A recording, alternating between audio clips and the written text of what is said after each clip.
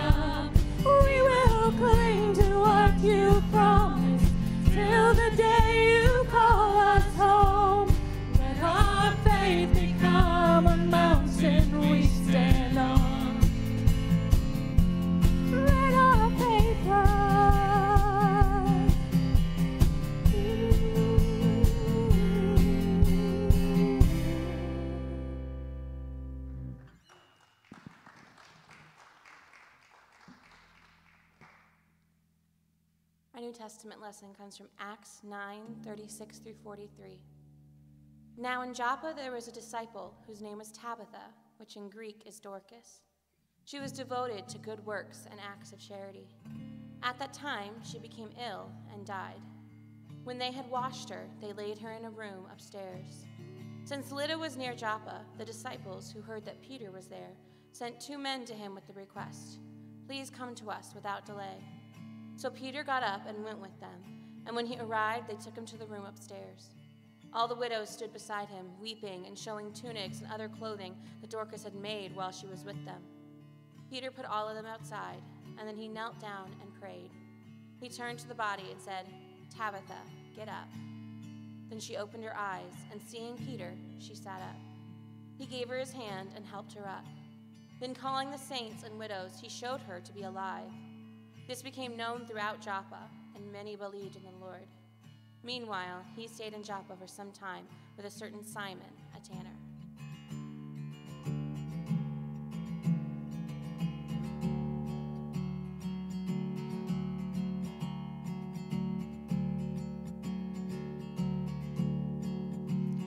I was buried beneath my shame. Who could carry that kind of weight? It was my tomb till I met you. I was breathing but not alive. All my failures I tried to hide. It was my tomb till I met you. You called my name and I ran out of that grave,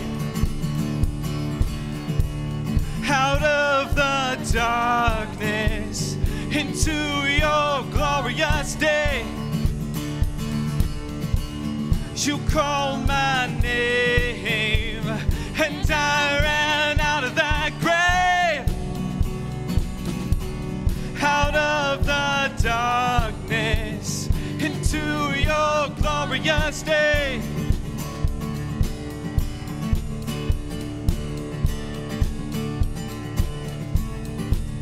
And now your mercy has saved my soul. And now your freedom is all that I know. The old made new, Jesus, when I met you, you called my name and I ran out of that grave, out of the darkness into your glorious day. You called my name and I ran out of that grave, out of the darkness into your glorious day.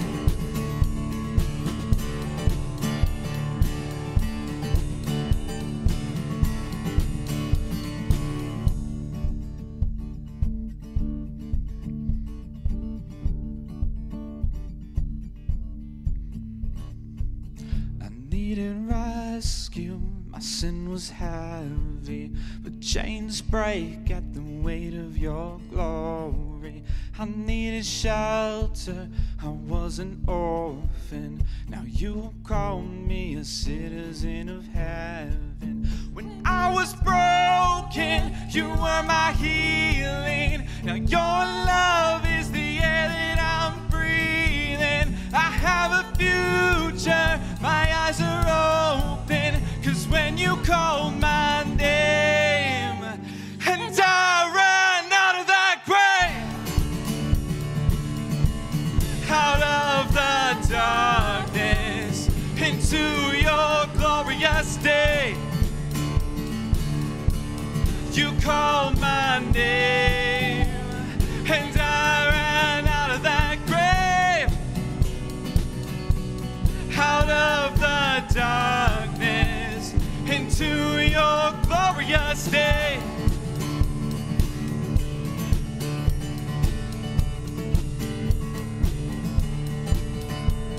You called my name out of that grave.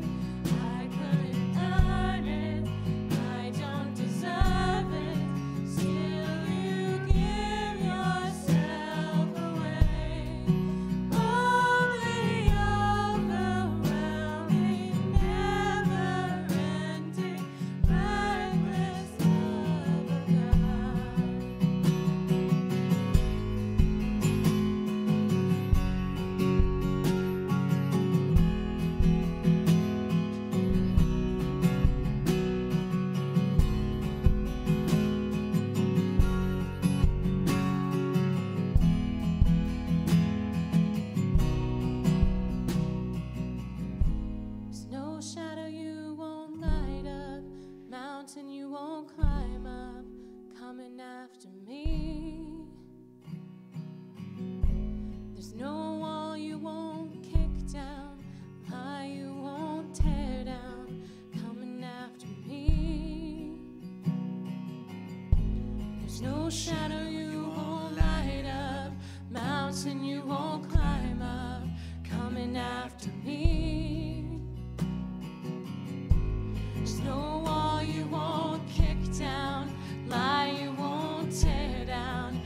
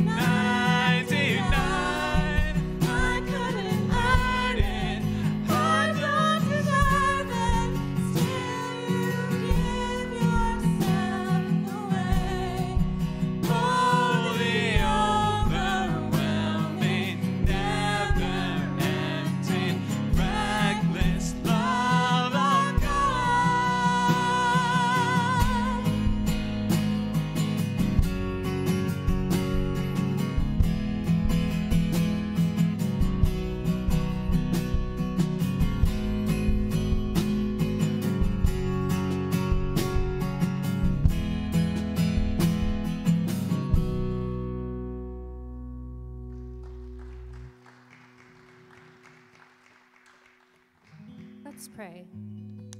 With joy, we come this day to the house of the Lord. God provides for us abundantly, even when we doubt and fear, even when we turn away. God is faithful.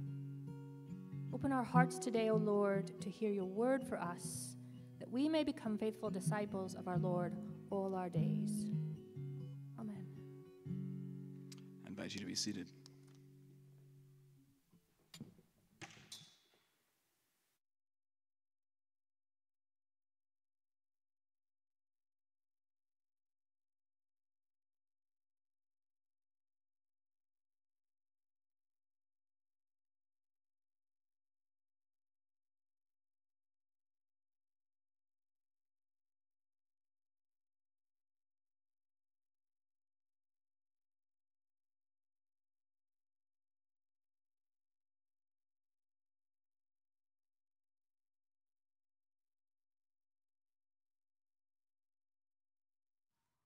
Just in case that wasn't loud enough, I'll say it again.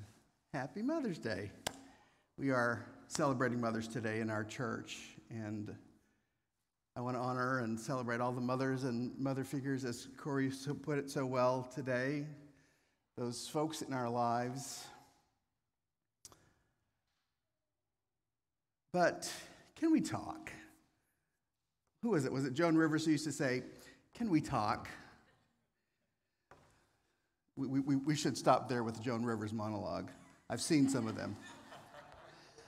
But seriously, can we talk? I think we can. I think we're on good enough terms, right? I'm going to be honest. For a pastor celebrating Mother's Day, it can be tricky business. You all know that if I ignore this day, this special Sunday once a year, if I didn't say anything, for some it would be right next to that sin of blasphemy against the Holy Spirit, and you'd be on the phone with the DS before you got out of the parking lot. The fact that you have the DS on your speed dial is a whole nother question. But mothers certainly are due the honor we give them. I want to honor my mother today. I want to honor the two women in this world who were mothers to our adopted children, who made it possible for us to be a family. There are so many mothers in our pews. You deserve a giant thank you. We know how important this is to community. We know that this means something to us. There's nothing wrong with giving our moms a few props. And yet, at the same time, I know that in the past, the church has sometimes elevated this idea of motherhood, this idea of the saintly mother, and we've created this day to put women in kind of this pedestal, on a pedestal with this narrow definition that's been placed on them, a bouquet of flowers in their arms, elevated for this one day. And yet the church has also done this thing. They've been complicit in creating this soft quilted calico cage for women.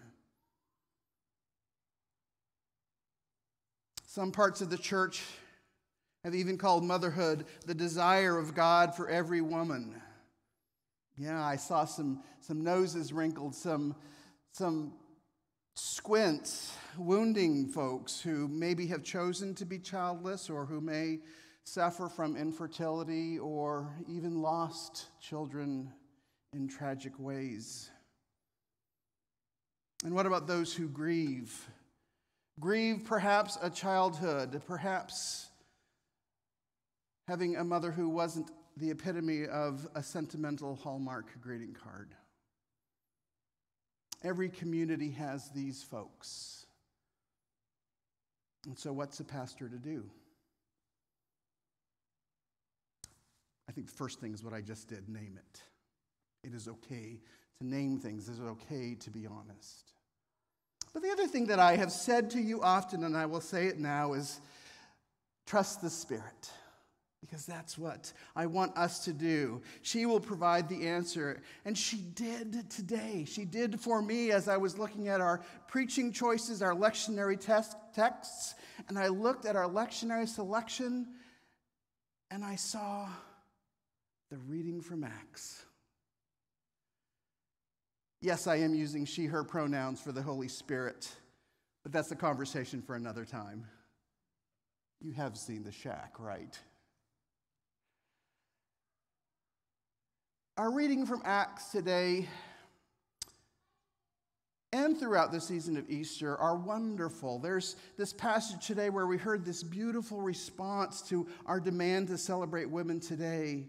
It offers this story of faithful women of the early church that transcends the question of whether or not they bore children. It presumes that many of them had, I would assume, especially in the ancient world.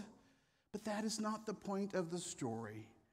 It is their discipleship that we focus on. And I'm grateful for the Holy Spirit's work today for another reason. It seems that she has brought together this invitation and an opportunity for me to bring you an infomercial.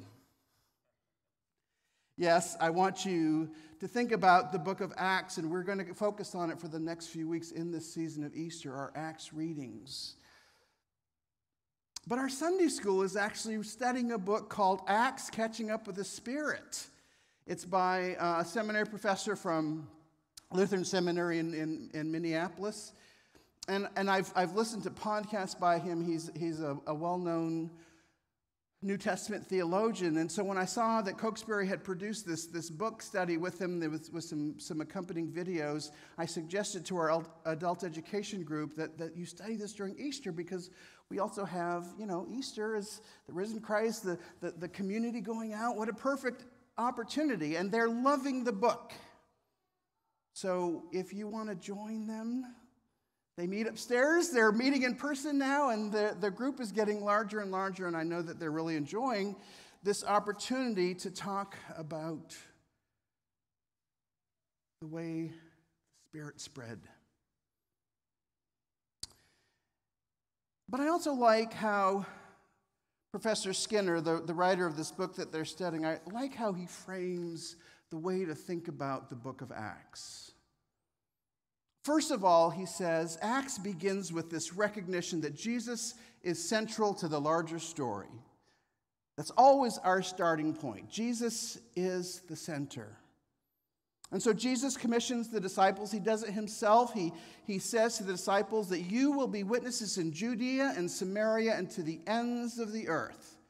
We'll actually read that text in a few weeks on Ascension Sunday and before Pentecost or after Pentecost. But all of this hinges on what God has done through Jesus Christ. It builds on this conviction, this fundamental conviction, that through the incarnation, through Christ coming to this world as a babe, through his life, through his death, through his resurrection, that that God is doing something new. News we need to think about today. God is doing something new, brand new, bringing old promises to completion. God is sending God's Spirit into the world. And so for the people who follow Jesus, I hope that is something that we recognize. For the people that follow Jesus, who follow Jesus as their Lord, God is finally bringing about a new order of things, a new restoration. A universal restoration founded on this understanding that God is faithful and will continue to be. We sometimes think of the book of Acts like a bit of a history class, like it's the next chapter. We call it the next chapter very often. We know that it was written by the same author as the Gospel of Luke, and that we see parallels if we look at the Lucan Gospel story and then the Acts story that comes after that. Together, these two volumes create a singular narrative, and that they have echoes of each other. But Professor Skinner doesn't want us to think about Acts as a history primer. He wants us to think about it as a story, or a bunch of stories, a collection of stories. He doesn't say that the writers of Acts claim to tell us everything that happened in the early church. It just tells stories.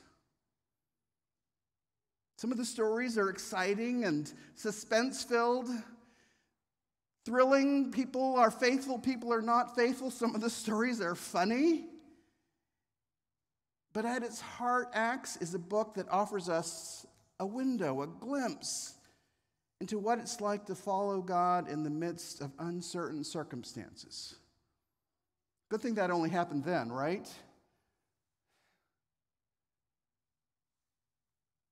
What does it look like to follow God in the midst of uncertain circumstances?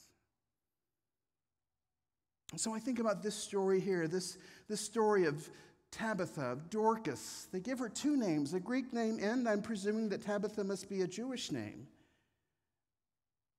But you can picture this story, right? You can imagine a modern version of a Tabitha today. She's this beloved pillar of the church. She's a member of the wider community. And the people who loved her, they were distraught. That ever happen around here? Lost a pillar of the community. I have done way too many funerals in these last few years. We have lost too many Tabithas. And we didn't have a Peter in Joppa to call out for. But these folks did. Peter was nearby, they're told. And so they send two men from the community to fetch him. He had just performed this miracle there, and surely the news of that had reached them. He had healed the paralyzed man, Aeneas, in Lydda, not far away. And so as this news makes this way to the folks in Joppa, they begin to get this idea, this beloved one that they have lost. They have already taken care of her. They've washed her body. They have laid her out. They said, Peter's not far away. So they send for him. They send for him, and that's all they do. Now remember, this isn't like in the story in the gospel where that father, he comes to Jesus, right? And he's begging him, Jesus, come quickly, come, my daughter is ill. Can you make it before she dies? Tabitha's already dead. She's been washed, she's been laid out in that upper room, and they want Peter to come. Show up.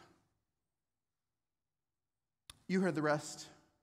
The widows showed Peter when they got them all the things that Tabitha had done, all the good works, all those beautiful articles of clothing that she had sewed, the fine handiwork, the stitches, crying all the while. And Peter sighs, I'm sure, and waves them away, and then he goes to work on his knees. He kneels down and he prays. There's a lesson right there. It's your first move. What does he pray for? I don't know. Perhaps he prayed for the ones who had received those lovely garments who now were missing her. Perhaps he prayed for the sake of the community that loved this woman so much and would be missing her talent. Surely he prayed for the woman lying there, washed and cold and ready for whatever was next. But he prayed that the Lord's will would be done, and then he stood up. I'm thinking at this point that he's probably remembering some things, right? He's probably remembering that other story, that other room, that other father, that small body that was laid out by the time that Jesus and the disciples had gotten there. He was with Jesus on that day. Surely he remembered the father and the mother and the family who begged Jesus to hurry, their tears of disappointment because that child was dead. And then he remembered Jesus. Jesus reaching out his hand to that dead child girl. And Jesus whispering those words that we remember. Talitha cum, little girl rise. Little girl rise. And he does the same. Peter does this very same thing. He reaches out his hand and he says to Tabitha, "Get up. Get up." And I imagine her eyes fluttering open and looking into his. And she sits up. And Acts even gives this detail that Peter helps her up. Get up. He is telling her, "Get up, Tabitha. You have work still to do. Your community needs you. You have gifts that you possess that are only yours. Get up. Get up. You being raised up is a witness to God's restoration. Get up." This is the Acts community that this story helps us see, and every one of them will. It is a community that is going about their business in ways that seem everyday ordinary. And then every now and then something really extraordinary happens. The Spirit moves, she moves, and we see this confidence, this faith that is hard for us to recognize today. Because sometimes it is hard for us to live in that Acts kind of faithfulness. But the Spirit moves, and we are told that story, and this is why Jesus said, "You are witnesses," and that we are to be those witnesses as well. They do this together. They do this in community. I hope this sounds familiar to us. I hope this reminds us of this moment that our church is going through right now, a moment when the Spirit is leading, even amidst the anxiety, even amidst the challenge, even amidst the division, even amidst the fear. The Holy Spirit is leading us. And to be Easter people, to be the Acts community, it means a joining and a celebrating of what the Spirit is doing. It means standing and believing in resurrection. That the Easter lilies and all those things that we celebrated just a couple Sundays ago actually means something. But this story in particular, let's move back to Tabitha, means something specific as well. On this Sunday, on this Women's Sunday, a Sunday when we remember how important our women in ministry are. This past week I noticed on Facebook, yeah, I know. You got to keep up with it, right? And Facebook actually tells me more of what I need to see than what I get to choose to see, right? Does that not drive you crazy? But I noticed that there was this meme kind of going around, especially in, us, those pastor groups that you're a part of. And there was this one that kept going around that I noticed. And no, it's not about the new denomination that started last week. It was something different. It was something that was much more enlivening and much more encouraging to me. It was a posting of the celebration of May 4th. And no, not Star Wars, May the 4th be with you. But it was on May 4th.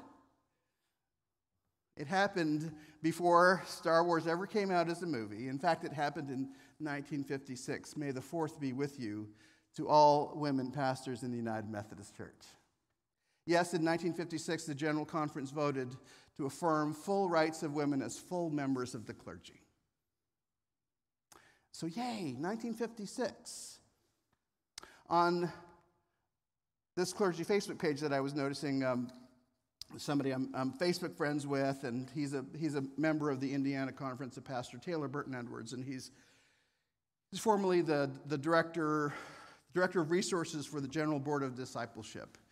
When you go looking for worship helps, he always used to be there. He finished that job in I think 2018, and now another Indiana guy is doing it, Derek Weber.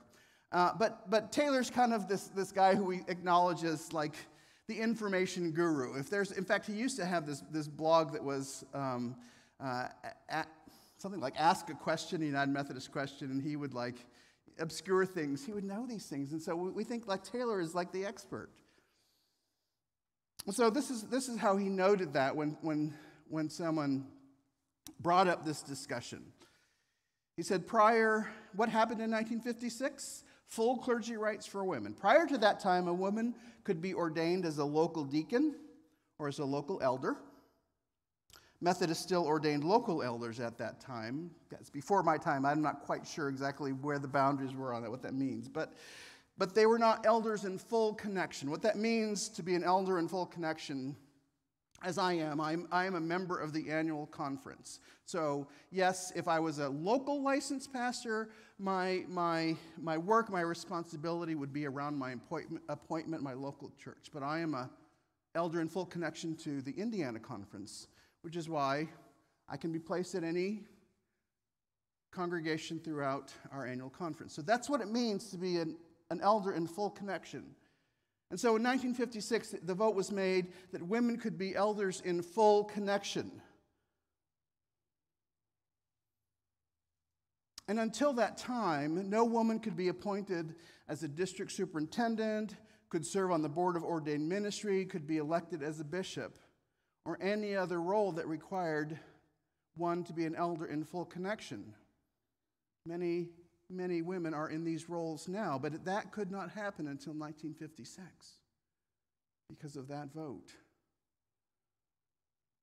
And so on May the 4th of 1956, those rights were boosted and provisions were added that not only gave them that opportunity, that possibility, but also boosted them because of other benefits and privileges of reaching that status, of going through all the things that one takes to go through that. They have a guaranteed appointment and all those things still.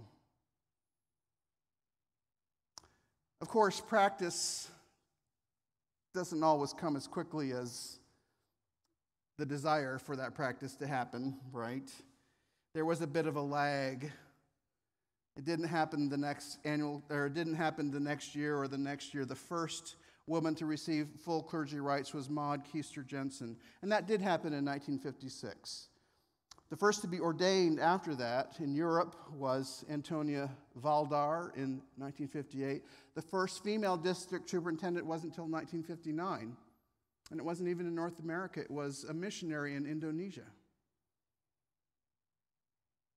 The first woman who actually became a district superintendent, that Indonesian bishop was 1960, that Indonesian district superintendent was not till 1967, and the first American to be a DS. Oh, that was 1967. Too many numbers here, right? It took a while, 67. 11 years later, we finally got a district superintendent that was a woman. It wasn't until 24 years later that we finally got a woman who was nominated and elevated to be a bishop. Marjorie Matthews.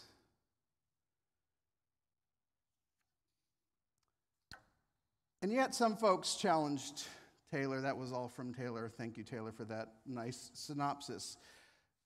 They point out that our history didn't begin just with the Methodist Church post coming together. He points out that our history also, remember in 1968, what happened? The United Methodist Church began. We came together with the Evangelical United Brethren and the Methodist Church to become the United Methodist Church, which means that when we came together, all of that history is ours. It is shared. The Methodists didn't buy out the franchise of the EUB. We are all one together. That's why we are united. And so their Brethren history and Methodist history all becomes our history.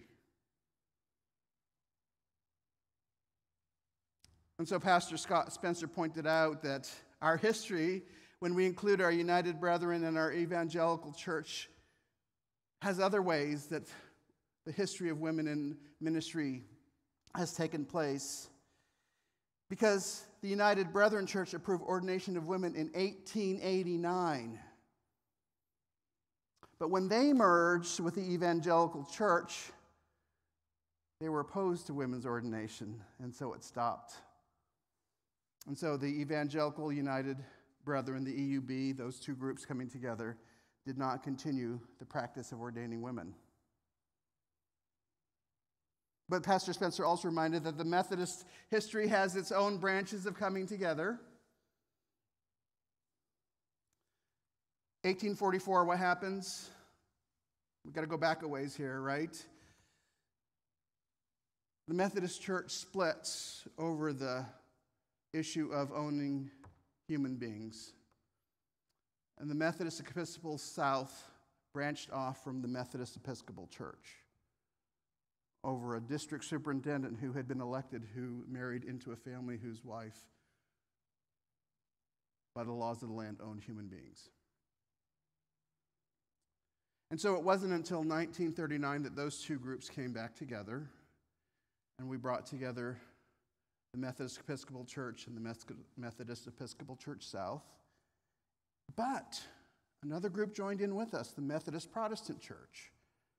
We forget this smaller branch that comes back in. And this is important because the Methodist Protestant Church already included women pastors.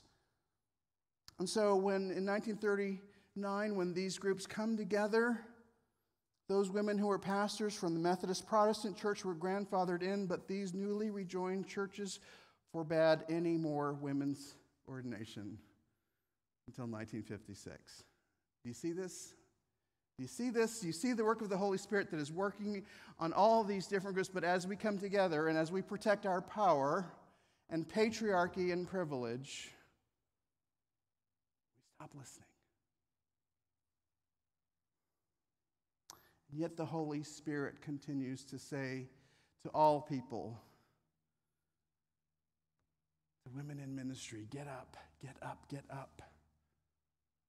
Why are we so slow to recognize the movement of the Holy Spirit? Why do we huddle in fear of what we do not know? I hope that as we go through these next few weeks, we'll pay attention to these Acts stories that are full of God at work in women and men, in insiders and outcasts, in upstanding pillars of the community, and even in marginal, oppressed people. That the Holy Spirit doesn't care. The Holy Spirit just says, get up and work for God. Get up. Right now, friends, we are in this midst. I promised I wouldn't talk about this new denomination. I was going to wait till next week. We're so fixated about this dilemma right now, and the Holy Spirit doesn't care. The Holy Spirit is saying, get out of your doors and go to work. Why are our churches and our communities and our denomination offices and agencies paralyzed in fear? We only need to look at Acts and at the Acts community to be reminded that everybody is trying to live into new realities, the ways that God is speaking to them, trying to understand them, to interpret them, and the Holy Spirit is always bringing new people into our midst. And so our task is to work to find new ways to live together, to struggle together, to adapt to new circumstances. This is like the church today. We are living into a future that we cannot predict. We have traditions, we have beliefs, and sometimes they help us and sometimes they don't. We don't know what the future will bring. But Acts reminds us that when we step forward into that future, God will be there. God will remain faithful. God will continue to help the church adapt to these new circumstances, to new ways of worshiping, new ways of living with God and one another. But it's only possible if we see that God is a God with an ever-expanding call, a call to discipleship, a call to community. The community never gets smaller, it gets larger. More are brought in, and those who are here have been doing good work all along and are needed still. God calls everyone. And so on this day, I want to thank the women of the United Methodist Church. Women united in faith, you have answered the call. Thank you. Thank you for the good work that you do. Thank you for responding to the Holy Spirit in your homes and schools and churches, your work in neighborhoods and hospitals and universities, in business offices, in art studios and music venues, in government buildings and nonprofits, in dorms and restaurants and retail stores and farms and factories and laboratories, and yes, even in the pulpit. Thank you. Thank you. Thank you. Thank you, thank you. I remembered farms just for you. You are needed. You are valued. You are worthy and gifted and talented and living lives of discipleship that is a witness for God. You are the Acts community. You are Easter people. So to you and to all of us, get up. Get up. Get up. Get up. Amen.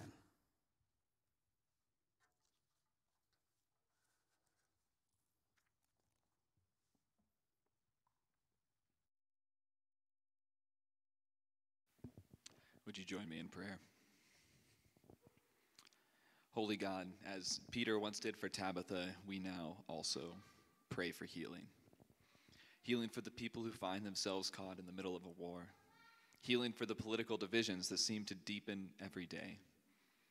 Healing from injury and illness for those in our community and those beyond it.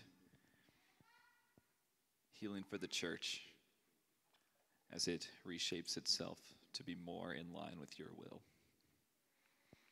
God, you work wonders beyond our imagination, and we thank you for all the faithful people you have inspired in the history of the church. You have sent into our lives kind Christians who have encouraged us in beautiful ways. Help us to keep growing as disciples led by your Spirit. May we become more devoted to good works and acts of charity so that others will be blessed in turn.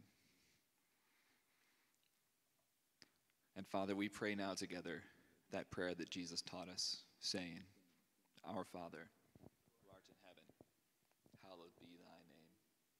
Thy kingdom come, thy will be done, on earth as it is in heaven. Give us this day our daily bread, and forgive us our trespasses, as we forgive those who trespass against us. And lead us not into temptation, but deliver us from evil. For thine is the kingdom, and the power, and the glory forever.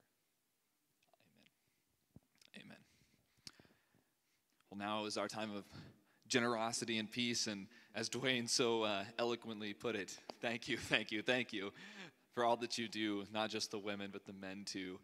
We as a community do a lot of good work, so thank you for all you do in your time, in your offerings, in the ways that you serve this community. And if you are eager to serve this community and you don't know how, ask Dwayne or I. We would be happy to connect you with a ministry that you'd be interested in. If you want to start a new ministry, we would be happy to support that as well. So thank you. I invite you to take a moment now to stand and greet each other in the peace of Christ, and take a moment to wave to our cameras if you haven't yet today, and greet the people worshiping with us at home. The peace of Christ be with you.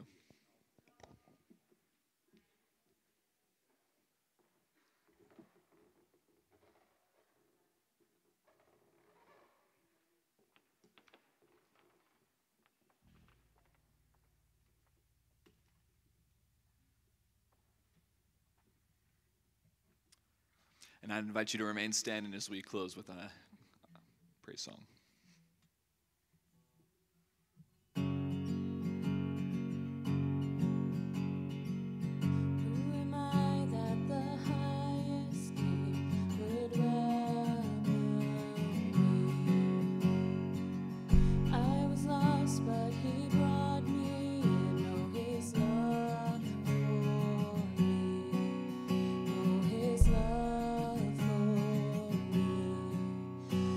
The sun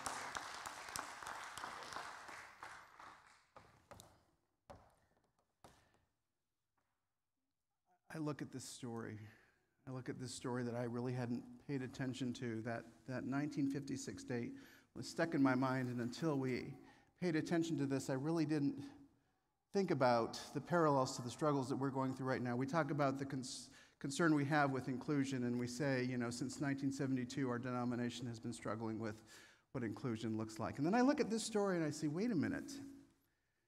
1889 to 1956.